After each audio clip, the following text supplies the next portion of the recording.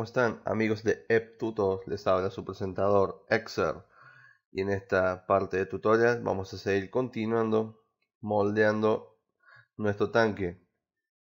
Nosotros hasta aquí habíamos llegado a la parte 4 y ahora en esta quinta parte vamos a seguir añadiéndole detalles a nuestra base del tanque, que sería esta. Vamos a continuar añadiéndole pequeños detallitos para así en las partes posteriores ya continuar con el moldeado de la pieza superior y la posterior animación y rigging, por supuesto. Vamos a aislar esta parte junto con esta y las imágenes de referencia. Ahí está. Vamos a una vista left y vamos a comenzar. Vamos a comenzar moldeando lo que sería esta parte. Vamos a, acá lo hemos hecho un grupo, voy a abrir el grupo, bueno, group open. Vamos a añadirle algunas piezas que faltaban a esta parte y luego vamos a moldear esto, la metralleta o ametralladora o esta arma que tiene aquí. Vamos a añadir aquí una box, vamos a hacerlo así. Lo convertimos en edit poly, como lo hemos hecho todo el tiempo. Vamos a ir acomodando hasta aquí y vamos a ir bordeando con este box nuestra pieza, así. Vamos aquí.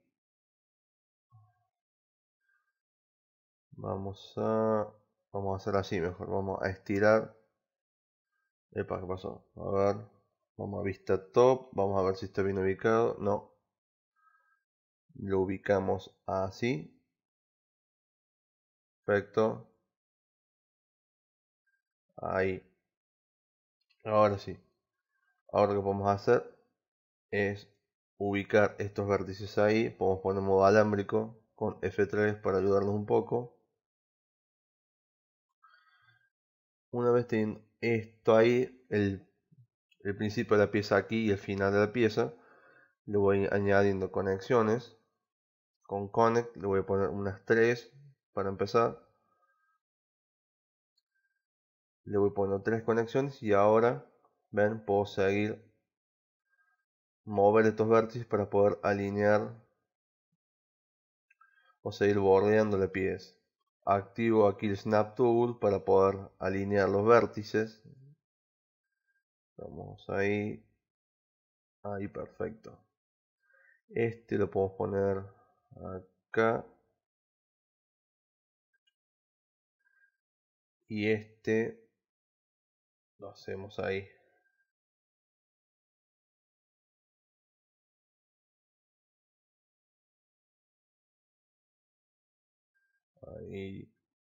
Ahí está. Este lo vamos a separar un poco más. Ahí está. Ahora lo que nos queda hacer es añadir más conexiones. Aquí le puedo añadir 2 conexiones más y hacer el mismo procedimiento. A ver, aquí desactivamos un poco el snap toggle. Lo podemos activar y desactivar de vez en cuando. A ver.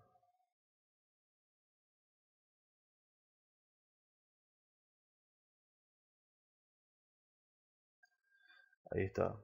Nos quedaría esta parte.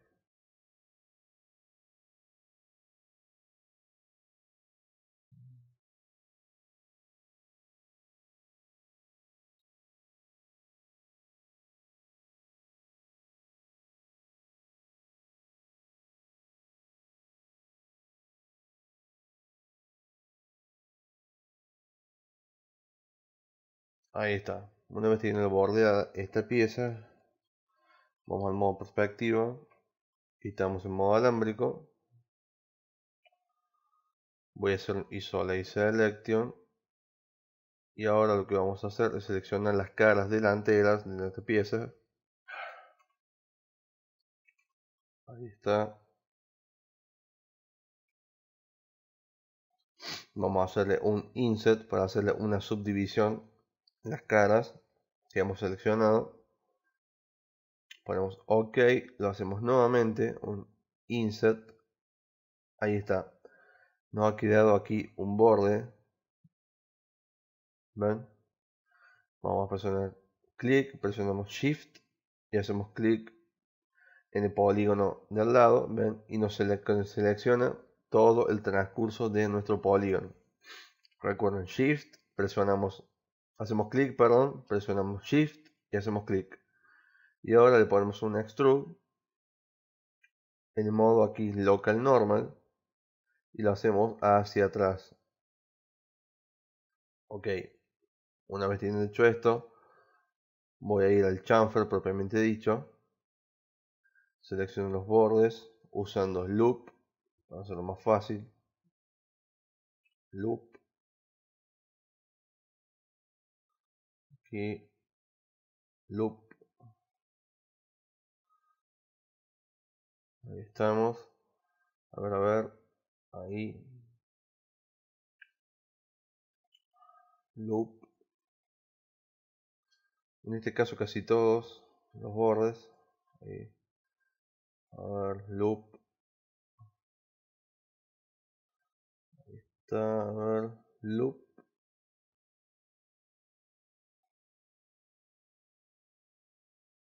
Está, ahora sí. Ahora nos queda aplicar el chamfer con un valor muy pequeño. Este está muy alto, a ver. De ahí. No, dos no. Lo dejamos con uno. Para que nos quede aquí los polígonos de 4 lados en los vértices y no tener que ir reparando uno por uno. Para evitarme dolores de cabeza lo dejo ahí.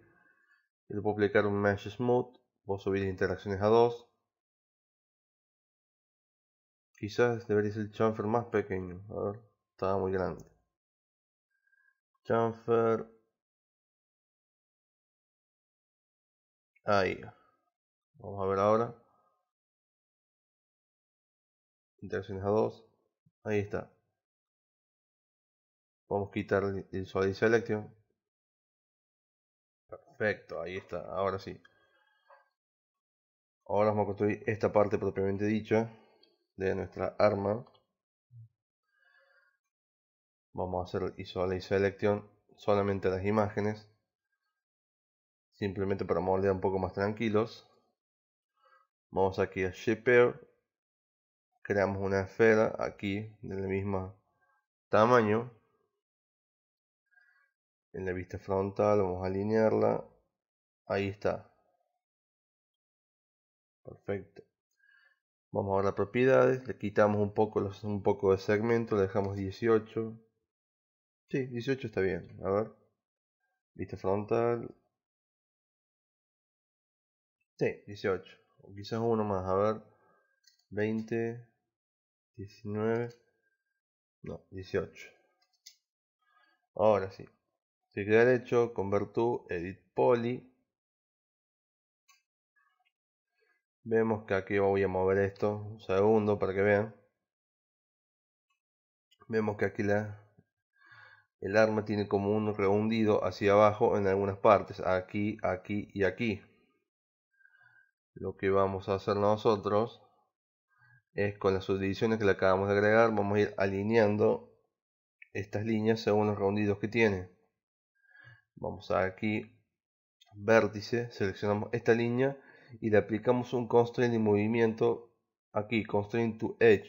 Recuerden, si yo lo desactivo, ¿ven? El vértice puede moverse en cualquier parte. Lo voy a poner en perspectiva para que se note. Ahí está con este, ahí está. ¿Ven? Se mueve en cualquier parte sin ninguna restricción. Y me deforma la figura. Si le aplico constraint to edge, el movimiento del vértice se limita solo a la línea donde está ubicado. ¿Ven? Que ahora yo lo muevo y solamente se mueve en la línea donde está. ¿Ven? Así evito que se me deforme la figura al mover el vértice. Así que seleccionamos todos y movemos hacia adelante. Ahí. Perfecto. Hacemos lo mismo con estos. Ahí. Ahora esto equilibra un poquito más por acá. Ahí estamos. Seleccionamos los del medio. A ver, todos. A ver, sí. Ponemos una conexión. Quizás dos mejor. Y le achicamos la separación un poco. A ver. Ahí, perfecto. Ahora esto seleccionamos ahí. Le ponemos un chamfer. Con un valor, a ver, 0,5. Bien, y ahora lo que vamos a hacer es borramos esto. Le quitamos el modo transparencia. Vamos aquí a girar esto aquí, border. Seleccionamos el borde de nuestra pieza. Y con la herramienta aquí escala, presionamos shift. Y aquí creamos una expansión de nuestro borde hacia adentro. Quizás no tanto, a ver, ahí. Presionamos shift, movemos con X hacia afuera. Ven que vamos expandiendo nuestros vértices, nuestras líneas seleccionadas. Bien, ahora hacemos de vuelta lo mismo. Shift, movemos hacia adentro. Movemos un poco. A ver, coincide con esta línea. Ahí. Shift, movemos hacia afuera. Achicamos con escala. ¿Ven? Perfecto. Shift de nuevo, apenitas, y ahora movemos del todo. Ahí. Ahí estamos. Ahora para cerrar este círculo, yo debería, por ejemplo, hacer esto. A ver, como edge. Esta línea, poner bridge, esta línea y esta línea, poner bridge, y ir cerrándolas de esta manera. O si no, puedo hacer esto, o seleccionar el border, seleccionar ahí y ponemos cap. Pero lo que tenía que hacer nuevamente es terminar de conectar los vértices, ya que aquí adentro me queda un polígono o una cara con varios vértices, así que de todos modos tengo que tomar el trabajo de ir cerrando los polígonos, así que de una u otra manera lo pueden hacer. Aquí me queda un polígono de 4 caras, 1, 2, 3, 4, 4 vértices, perdón. De vuelta hago aquí, tac, tac, tac, tac, tac, tac. Ahora sí. Seleccionamos esta parte. Vamos a hacerle un extrude en modo local normal.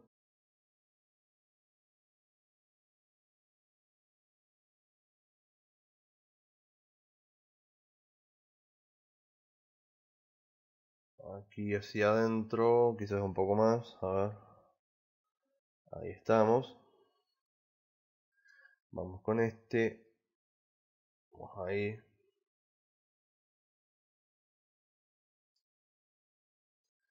Quizás mejor lo podríamos aquí borrar. Vamos a hacer así. Vamos a seleccionar ahí.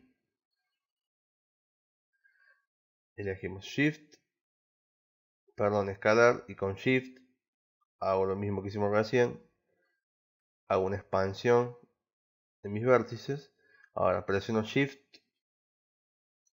Y en el eje X muevo. Así expando mis vértices. Presiono el Snap Tool para poder alinearlos bien. Ahí. Presiono Shift nuevamente para poder escalar.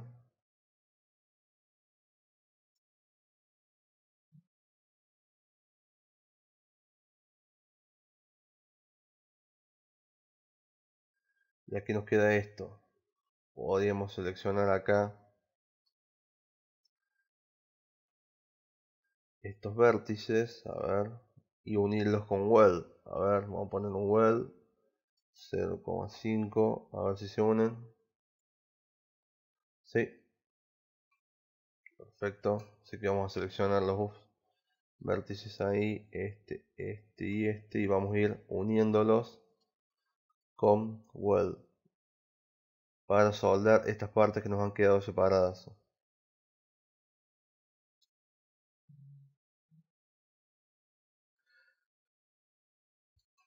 A ver, vamos a ver si nos sale. Crucen los dedos.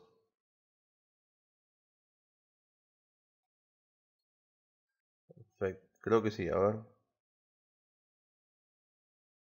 Sí, lo ha hecho perfecto.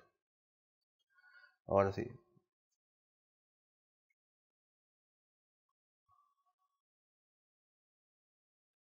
Vamos ahora a ver. Dijimos ahí. Esta línea, ponemos loop. Vamos a agrandar un poco para que coincida con la imagen. Esta línea, loop. Activamos el constraint de movimiento nuevamente para poder mover así. Bien. Agrandarlo un poco. No. Para aumentar la escala le quito el constraint de movimiento. Porque no estoy buscando que mueva dentro de la figura, sino que deforme la figura. Eliminamos esto y volvemos a repetir el mismo procedimiento de antes. Border, estamos ahí, achicamos con escala, movemos hacia adelante, ahí está. Achicamos ahí. Y ahora vamos a unirlo usando el otro método que hemos mencionado. Ahí, bridge, bridge, bridge.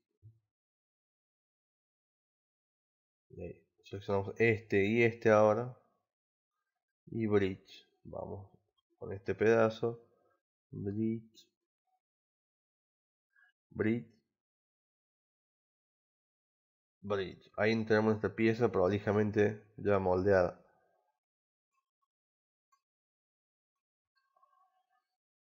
Vamos a moldear este pedazo ahora. Vamos a crear ahora una shaper un poco más pequeña. A ver. Ahí.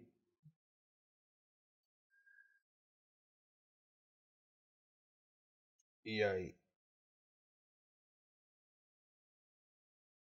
Ahí estamos. Lo que vamos a hacer ahora es vamos a alinearla para que estos puntos de tensión aquí y el de atrás estén orientados hacia donde apunta el arma. Quiero decir con esto que yo voy a girarla así y así. Ven, para que todos los segmentos estén alineados, ven, con esta línea. Perdón. Y estén hacia donde apunta mi arma, que es hacia allá. Quizás un poquito más, a ver, ahora sí. Este vértice que está aquí, el punto de tensión de la esfera, que esté hacia donde apunta el arma. Ahora, obviamente, el propio Edit Poly, voy a hacer así. Selecciono estas caras de aquí, para que lo vean, y le pongo un Grow para expandir la selección. Voy a poner suprimir, y aquí lo que voy a hacer con Cap, o mejor dicho con Border, voy a ver ahí, achico la selección hasta ahí. Voy a poner vista lateral con Shift. A ver, voy a probar acá, a ver, local. Aquí cambiando modo local, ven, el eje de pivote de mi selección se me alinea con la cara que estoy trabajando. Si yo cambio modo view, ven, se me queda como está. Aquí voy a cambiar a modo local, ven que ahí se me alineó. Puedo, ven, expandir, pero ¿qué pasó? Bueno, ahora sí. Las caras, hemos perpendicular a la cara que estoy trabajando. A ver si me deja ahora. A ver, a ver.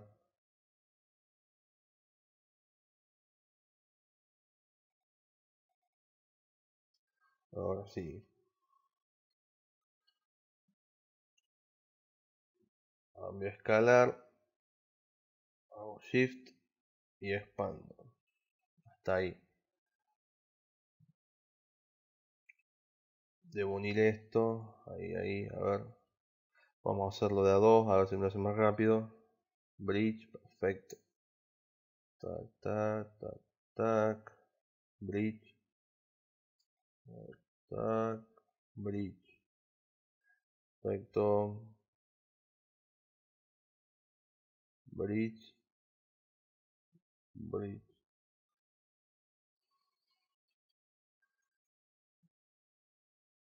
Ahí está.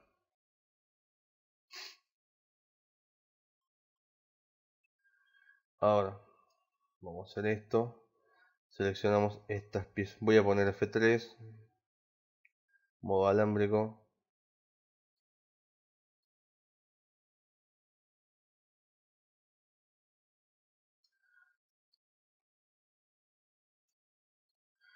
Vamos ahí. Modo perspectiva. Vamos a ir haciendo esto. Ahí. Ahí estamos. Cada dos vértices, ¿ven?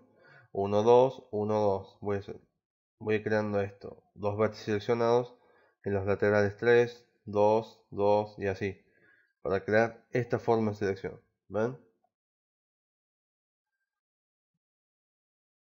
Y le voy a hacer un extrude hacia adentro.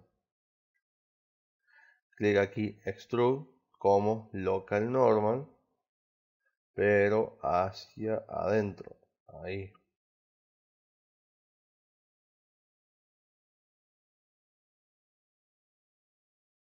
Perfecto. Y tenemos nuestra pieza. Aquí no importa que se superponga, ¿no?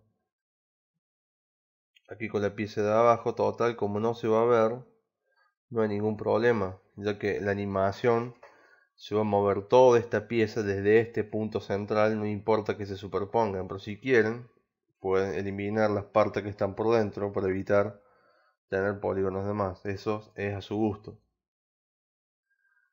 Una vez que tenemos esto, vamos a ver, vamos a aislar esta selección, Isolate Selection, y vamos a seleccionar los vértices para aplicar el chamfer propiamente dicho. Seleccionamos ahí, ahí, perfecto.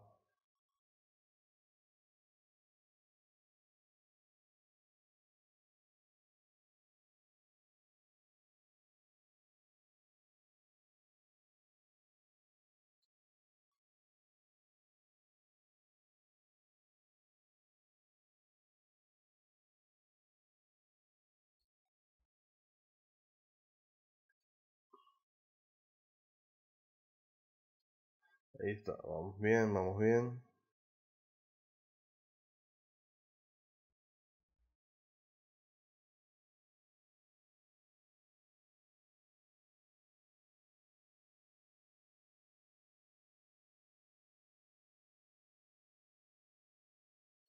Ahí está. Vamos con este y este y este. Le ponemos un loop. Ahí está. Vamos a hacer, a ver, elegir aquí un chamfer con un valor muy pequeño, como ya hemos hecho antes. O aplicar el modificador quad chamfer.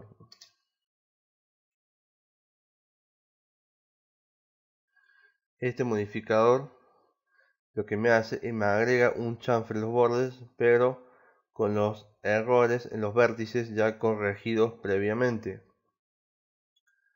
Ven que aquí, ven las uniones, ven, ya me lo corrige.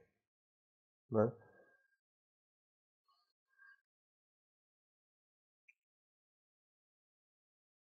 Yo puedo aplicar ahora a ver cómo queda. Mesh Smooth. Ven y la pieza queda prolija. A ver, excepto ahí. Vamos a ver qué pasa.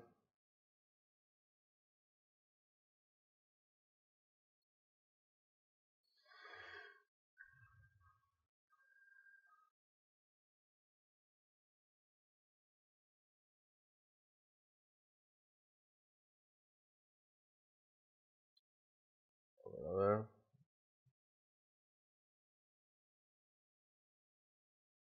Ahora sí.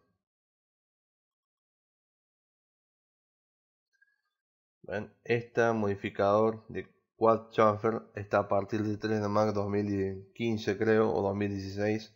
Pero lo importante es que en 3 de marzo 2014 no está. Tiene que bajarse el modificador o adquirirlo.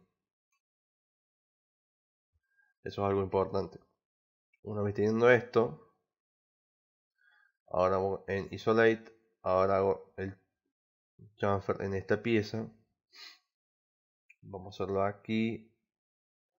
Como esta es una pieza esférica, puedo seleccionar solamente algunos segmentos, ¿ven? Y poner loop. Por eso las piezas cilíndricas y esféricas son más fáciles. Ahí, ahí, ahí, ahí. Sin moverlo. Ponemos aquí loop.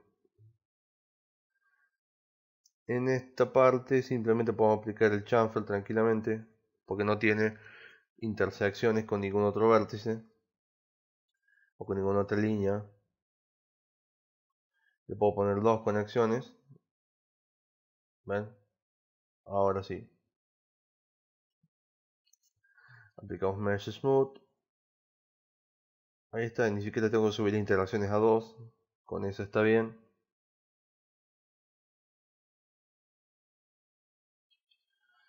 Ahí está. Quito el Isolate Selection. Esta parte la puedo volver a cerrar el grupo. Ahora lo que tengo que hacer es aquí. Tenemos un cilindro.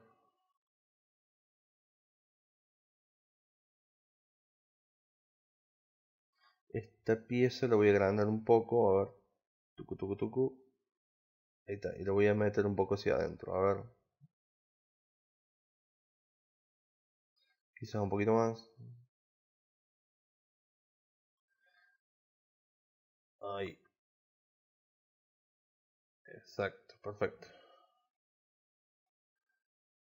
Ahora lo que vamos a hacer, el modo cilindro. Vamos a hacer ahí. Vamos a quitarle los segmentos en 0 y las sides le dejamos en 10. Ahora movemos esto así y movemos esto ahí. ¿Ven? Siempre giramos teniendo aquí el snap tool de ángulo activado, cosa que me gire, ven, con los mismos ángulos. Puedo ver aquí, ven, mover la altura. Está perfecto. Y ahora lo que voy a ir haciendo, voy a ir creando la última parte de lo que sería arma. Vamos ahí, clic derecho, convert to, edit poly. Pero antes que esto, vamos a alinear ahí. Ahí está.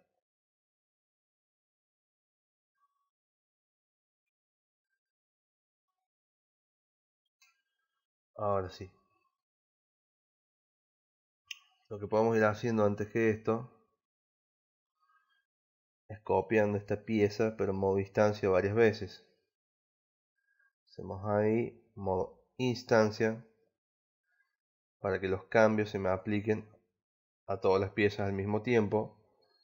Voy aquí, voy a poner modo local, ven, para que el eje de pivote se me alinee con la cara que estoy trabajando. Voy a poner esto ahí, modo instancia. Voy a modo left, ahí, modo instancia, quizás acá, ahí está bien, a ver.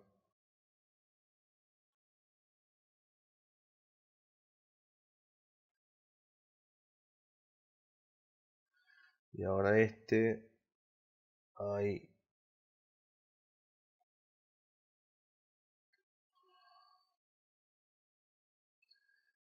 A ver. Quizás esto más arriba.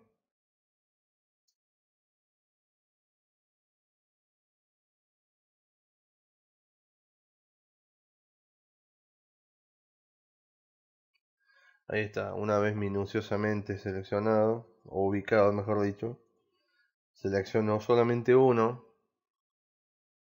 y le hago las modificaciones, ya que está en modo instancia. Estas modificaciones se les van a aplicar a todos, como verán, ven. Hacemos ahí, perfecto, clic derecho, extrude,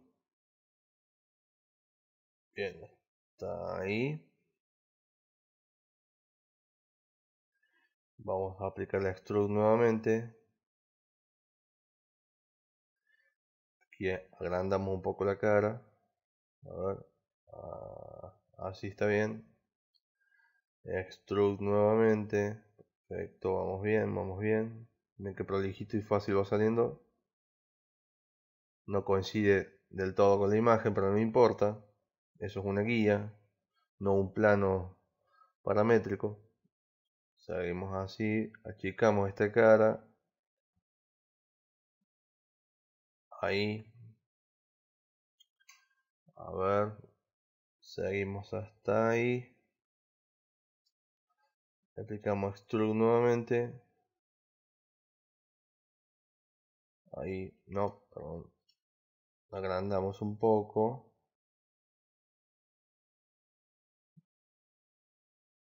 Y ahí, exacto. Ahí estamos. Ahora lo que vamos a hacer, estas 5 caras le hacemos un inset ahí y le aplicamos un extrude hacia adentro. Ahí. Ahí tenemos. Ahí tenemos el arma, o la primera, o la base del arma propiamente dicha. Ahora nos queda hacer el resto. A ver, hacemos aquí otro cilindro. Ahí. Giramos así y giramos ahí. Yo siempre giro con el snap tool activado, como repito anteriormente. Ven, por ejemplo, a ver. Ven que las caras siempre me quedan alineadas, ya que giro con esto activado. Si girara y sin esto, quedaría en ángulos aleatorios y después para alinearlo sería un dolor de cabeza. Estamos acá, ahí. Voy a achicar un poquito el radio. No, no tanto. Ahí.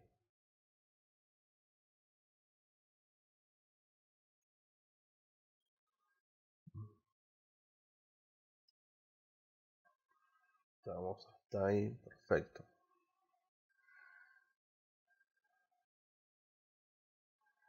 Lo que voy a hacer ahora, clic derecho, edit poly. Esta cara le pongo un extrude hacia... No, perdón. Esta cara y esta cara le aplico el mismo valor de inset. Ahí. Ahora sí. Y ahora voy a ver left. Le aplico un extrude hacia como local normal hacia adentro de los dos. Pero con la diferencia, lo pongo ok, que esta cara la voy a mover hasta ahí.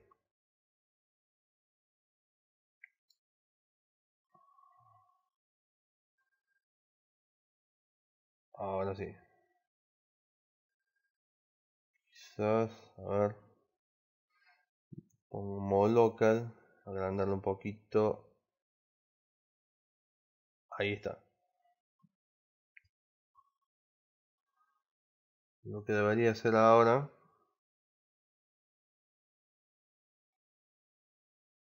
es lo siguiente, a ver.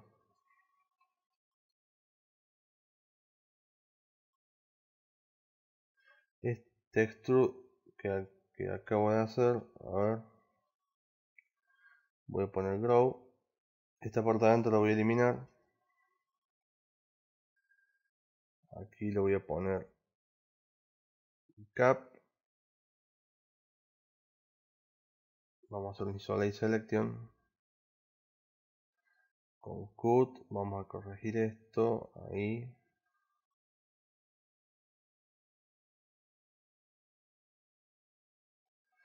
Ahí está. Perfecto. Ahora estamos acá. 1, 2.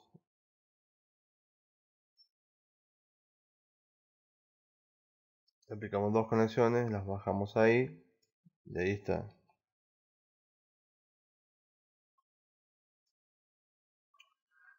Y ahora elegimos esto. Ahí hacemos una selección de por medio. Perfecto. Y le aplicamos un inset. Ahí, no tan grande. Entonces ahí.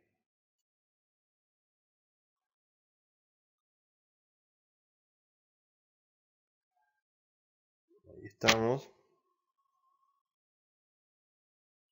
Y ahora vamos a hacer esto ahí. Seleccionamos esto. Le ponemos un extrude.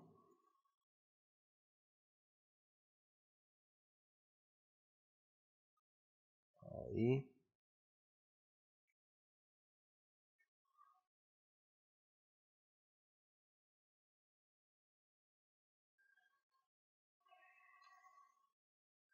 Seleccionamos modo línea. Elegimos esto. A ver.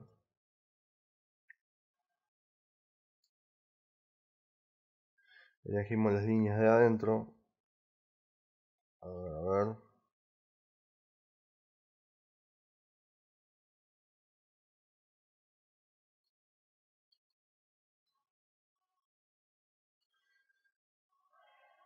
Perfecto.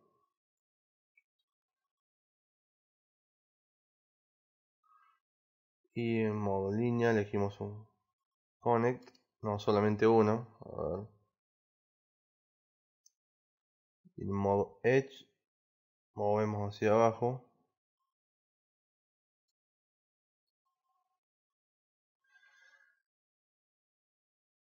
Ahora lo que vamos a hacer, seleccionamos plane, vamos ahí, eliminamos. Y ahora sí, hicimos lo que hicimos antes, en el modo edge, seleccionamos línea y línea, unimos con bridge, bridge, bridge y bridge. Hacemos lo mismo con esta cara.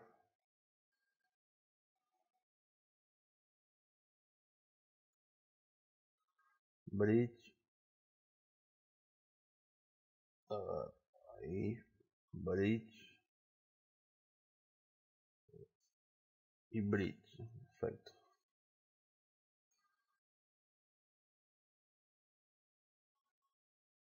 Ahí está.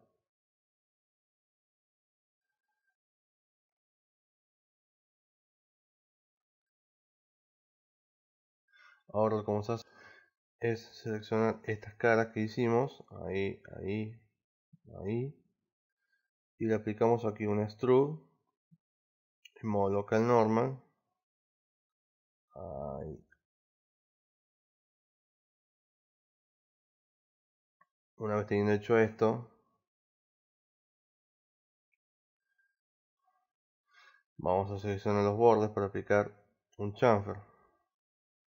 Aquí nos falta corregir esta cara. A ver, cut.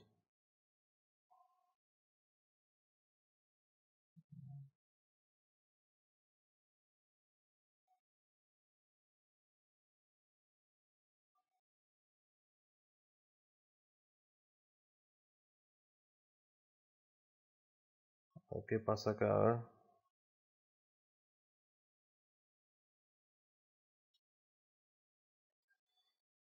¿Qué pasa ahí? Que no me los une. A ver. Clic con. Más fácil. Clic con este vértice. Clic con este. A ver. Con. Ahí está. Ahora sí. Aplico este vértice, este y este. Le pongo un loop. Selecciono este y este. A ver, selecciono así.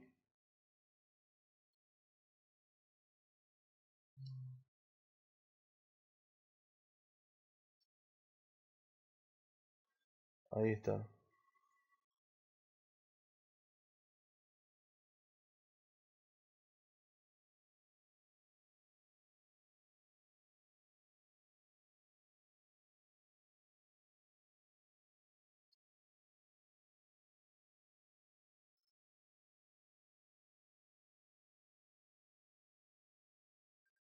Ahí está.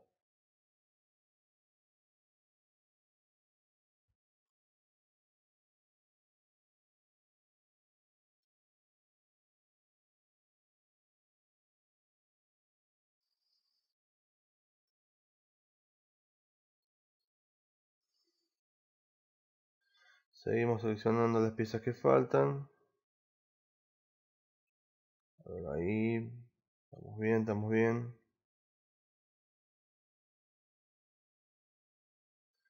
Ahí, y nos queda esta. Esta la voy a seleccionar manualmente sin aplicarle loop. Ya que si le aplico loop, todas estas piezas que he seleccionado se me van a seleccionar líneas de más. Le puedo aplicar, a ver, un quad chamfer. No tan grande, a ver.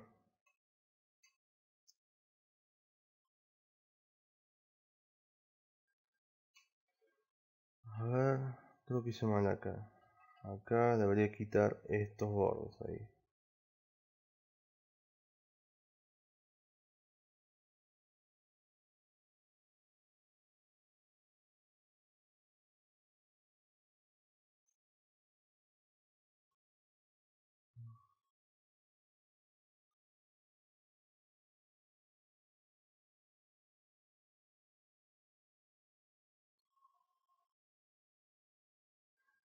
Faltó este, a ver. Y ahora sí, quad chamfer. Le bajo el valor de amount. A ver. Interacciones 1. O quizás 0. Vamos a ver cómo queda con Mesh Smooth. Uy, Dios. Quizás no debí quitarle. A ver, a ver. Quizás no debí quitarle esto. Vamos a probar con uno. A ver.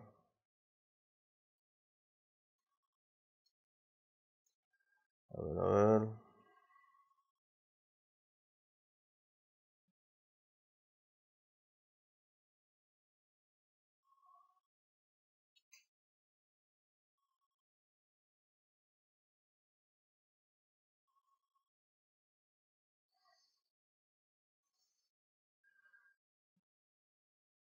Vamos a poner ahora quad chamfer. Bajamos el valor de amount.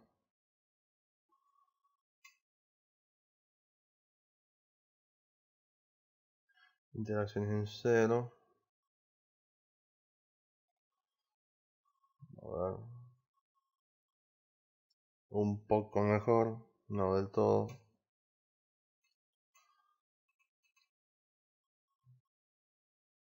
Esta línea. A ver. Le ponemos loop. Vamos a hacer esto. Ahí está. Ahora sí. Lo que hemos hecho, seleccionar las líneas ahí. Estos bordes así. Y estas intersecciones ahí. ¿Ven? para que la línea tenga una continuidad. Y ahora sí, le aplicamos un quad chamfer, le bajamos el valor de amount a 0,1, interacción es 0, y ahí está. Y ahora le añadimos un edit poly como modificador, y nos queda corregir, ven, estos triangulitos. Vamos a hacer ahí, vamos a conectar para que nos queden polígonos con 4 vértices, como ya he repetido un millón de veces.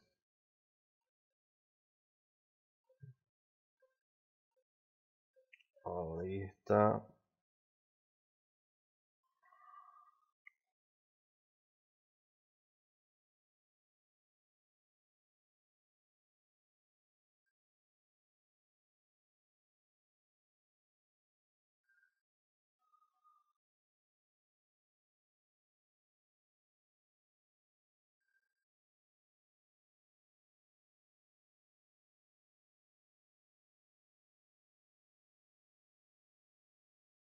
A ver, ahí. A ver, no. Aquí. Ya casi terminamos. No se me aburran, no se me duerman.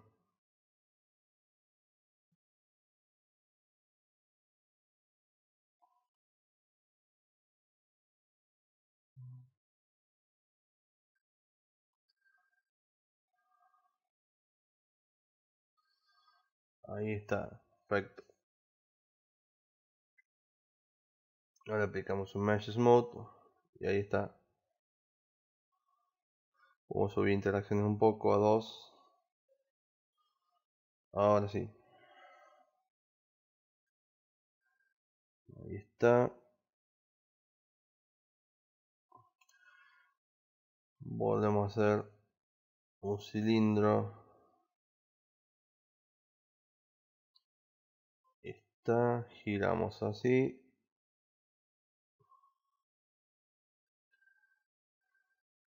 Giramos ahí. Tac, tac, tac.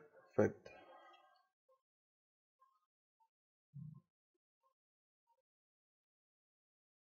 Ahí.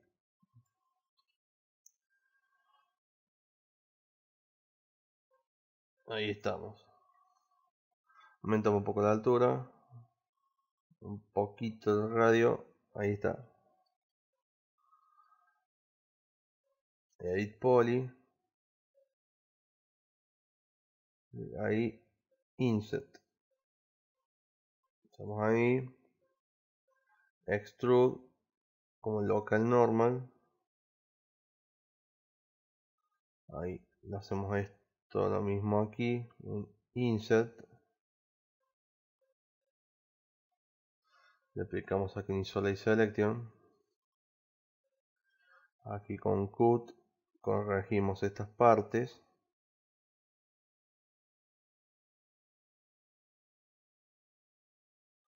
Ahí está.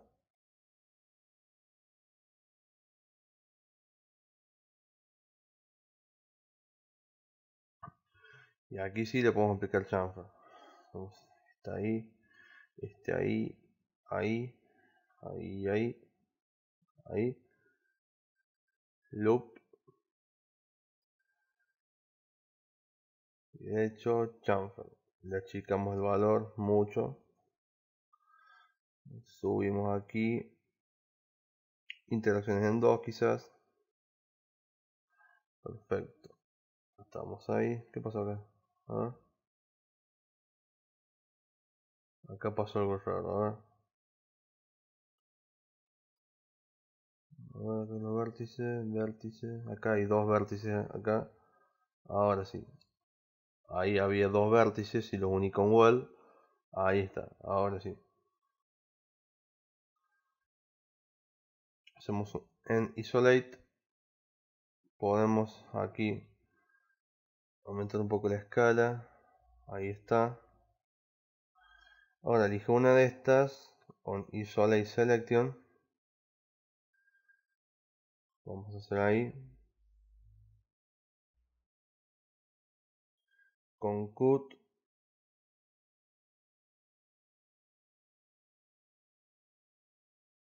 A ver, voy a elegir los vértices y le pongo connect, no, este no, connect, connect. Ahora sí, selecciono línea, esta y esta, pongo loop, a ver, esta de acá, loop, puedo presionar ring, a ver, sí, perfecto. Aquí deseleccionamos estas partes que no queremos que tenga chamfer. Y ahora sí, pongo chamfer 0,12 con dos interacciones.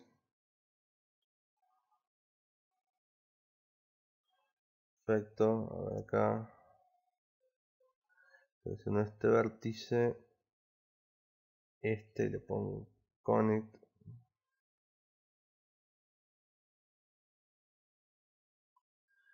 Connect.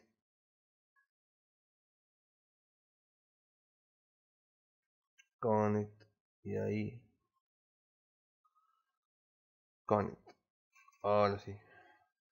Puedo aplicarle Mesh Smooth. Interacciones en 2. Y ahí tenemos. Y como lo habíamos hecho en instancia, se le aplica a todas las partes. Y ahí tenemos nuestra ametralladora o nuestra arma de nuestro tanque. Podemos agruparla, group, ahí está. Bien, ya para ir terminando este tutorial, vamos a hacer esta última parte. Vamos a hacer ahí, a ver, vamos a hacer esta partecita. Vamos a crear un cilindro. Ahí, perfecto.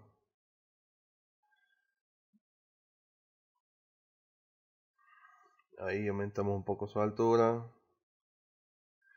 Ahí está, clic derecho, convert to, edit poly. Creamos una conexión, ahí, connect settings, ahí, tac, aumentamos ahí. Ahora pongo plane, selecciono esto, le pongo extrude como local normal hacia adentro, ahí está. Ahora las caras de aquí le pongo el valor de inset, le pongo extrude hacia adentro, no tanto, un poquito menos, ahí. Le vuelvo a poner un inset para crear una subdivisión en nuestros polígonos, ahí, muy pequeñito. Ahora le pongo extrude, hago nuevamente, pero esta vez en valor positivo, achico la cara, extrude nuevamente, achico la cara, hacemos ahí,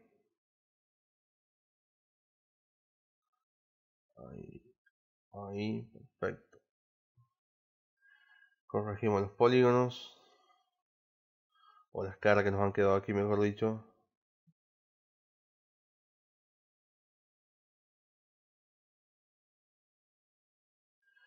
Ahí estamos.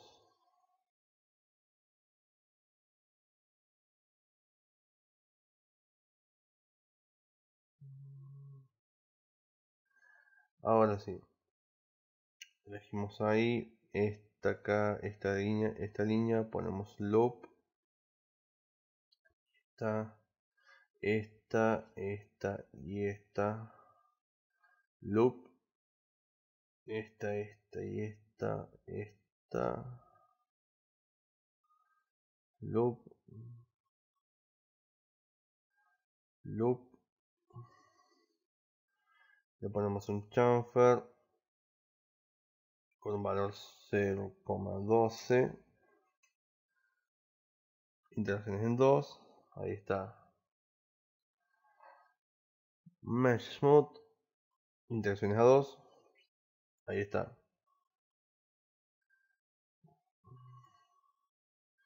Quizás ahí cambiamos el modo local a View, ahí está. Mesh Smooth, aquí vista frontal, ahí está. Ponemos ahí. Esto así, esto ahí y esto así, ahí inclinadito. Ahora en isolate, ahí está, ven, esta parte ahí y ahí, un poquito más quizás.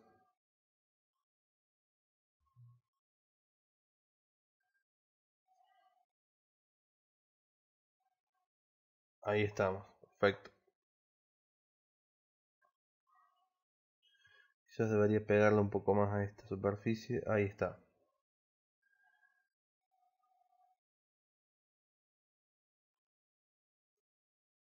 Vamos a cambiar modo view, así lo ponemos así y así.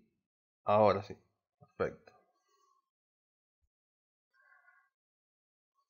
Nos crea como para terminar, ahora sí, esta parte de aquí y esta de aquí. Creamos un cilindro.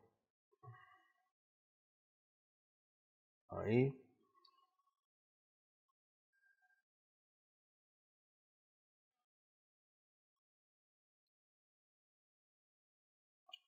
¿Qué vamos a hacer ahora? Esta parte, clic derecho, edit poly. Seleccionamos ahí. Seleccionamos todas las caras excepto la superior e inferior. Le aplicamos un extrude como local normal, pero aquí by polygon. ¿Ven? Las selecciones, ven todas las caras pero por separado. Pero no me gusta. Vamos a ver. Vamos a quitarle un poco de segmento. Vamos a ponerle 6. A ver. Ahora sí, a ver, vamos a añadir el modificador edit poly para que podamos volver atrás. Ahí, clic ahí. Clic ahí. Ahora, extrude by polygon. Ahí está mucho mejor.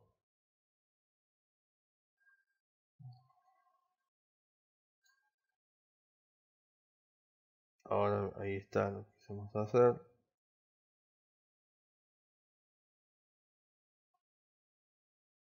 Un poco más chico.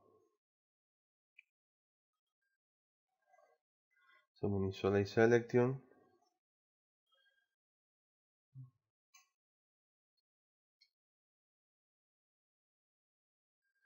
Ahí está. Hacemos ahí. No, quizás no, dejamos ahí. Este no le aplicamos ni un tubo ni un chamfer ni nada, ya que una parte que está adentro no hace falta que tenga nada. Ahí lo tienen. A ver, voy a poner un group y ahora voy a poner, a ver, poner group. Ahora sí, voy a ponerle un symmetry, modo distancia. Recuerden siempre modo distancia, ya les dije por qué, por una cuestión de texturas y de mapeado. Y ahí lo tienen. Como que nos quedó hecha nuestra arma de nuestro robot.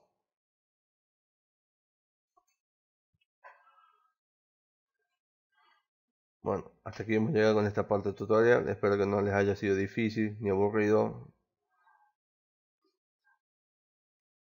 Espero que les haya gustado. En la siguiente parte ya vamos a crear los detalles finales de esta pieza de aquí para ir terminando y moldear la parte de arriba. Y ya poniéndole fin de una vez a nuestro moldeado. Espero que les haya gustado.